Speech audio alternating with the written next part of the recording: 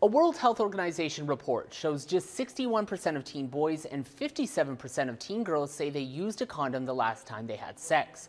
More than 242,000 15-year-olds in Canada, Europe, and Central Asia were surveyed.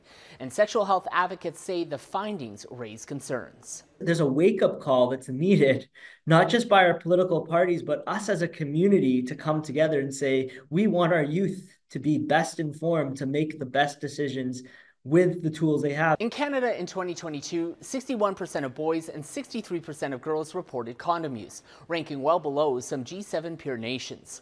70% of both genders reported condom use in France, while 75% of Italian teen boys used them. Germany and the United Kingdom both fell below Canadian rates, with Wales, part of the UK, seeing about 40% of teen boys and girls using them. Healthcare professionals say this drop is concerning as STI rates in Canada rise.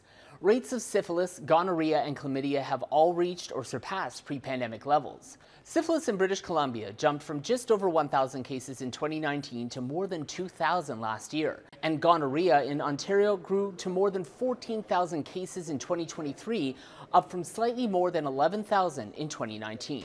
Experts say not getting tested, a lack of sexual education, and not using condoms is contributing.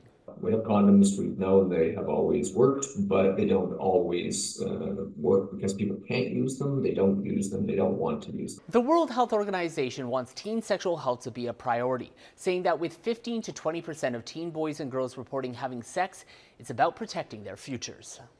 Sean Previl, Global News.